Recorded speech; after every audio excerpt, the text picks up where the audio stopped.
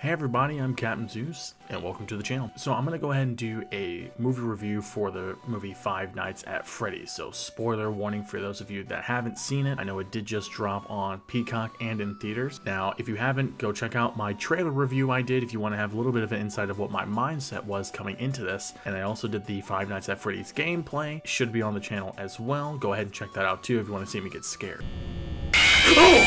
I'll start off with the cons of the movie that I thought. Honestly, it just wasn't that scary. I didn't get scared or jump scared throughout the entirety of the movie.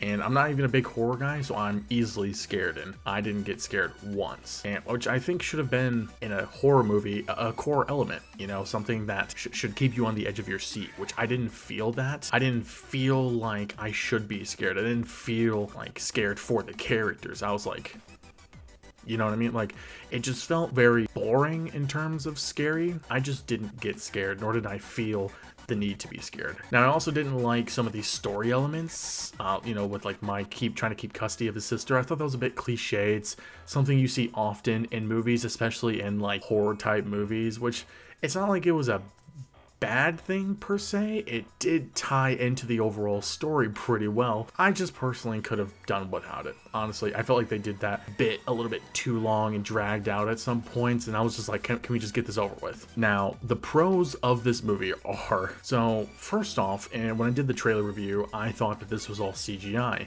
and a person in the comment section did let me know that these were animatronics, actual ones being done in the movie, and man, did they look good. I was actually surprised. I mean, compared to what my initial reaction was in the trailer, I was like, this looks crap. Granted, I also thought it was CG, but for animatronics, they worked, functioned, and were overall just really cool. I actually enjoyed watching it, except for the whole red eyes thing. I wasn't really a fan of that, to be honest. Now, I also did like the story itself. I thought it was a little bit more unique and fresh from like the take of like the original story, I guess. Like, it did bring in the core elements of the OG games and some of the lore in there that we kind of learn later on in the games in like 2 and 3 from my understanding. I did kind of like how Mike's tie-in was, but at the same time, I kind of would have preferred if he was like the son. Maybe he didn't realize he was the son. I don't know, maybe he was in an orphanage and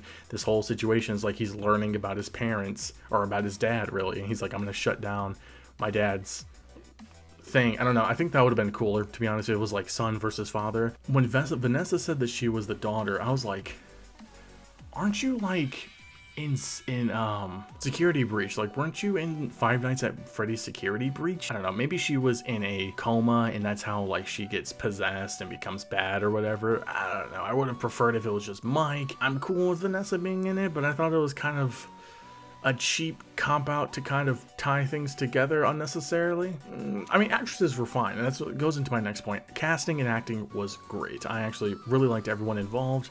They did a great job, didn't have an issue there. And the movie was short and sweet. It was like an hour 49, if even. So I thoroughly enjoyed that as well, and it's not like it needed to be long, right? There's movies that are so unnecessarily long, and I did like it. We were kind of to the point with this movie, which kind of should have been the case. Granted, I also think the movie should have been different. You know what I mean? Like, I enjoyed watching this. I just don't think that this story should have been the first one, or at all. Like, they could have done it better. Granted, Scott was also like really involved. I was looking at the credits and man, he is all over this. Kudos to him. Happy for him that this movie was made for him, and he did write it. So it's not like, you know, it's the creator of the game. I'm not trying to tell him how to do his job or nothing, but, you know, me personally, I would have liked something different. Everyone's got their own taste. Okay, so the end credit, like, letterings spell "come find me." Is that from Springtrap William Afton, or is that from someone else? Who was that from, and who's it to? Another thing I really liked was the fact that it used the Living Tombstones Five Nights at Freddy's song in the outro. I thought that was really clever and honestly just really nice as a little throwback. And the end credit scene with Balloon Boy is enjoyable to watch. I like the taxi driver. Overall, I'm gonna give this like a 6.5 out of 10, to be honest. This could have been better. 100% could have been better. I'm not disappointed because I didn't go in with high expectations, but I did expect more.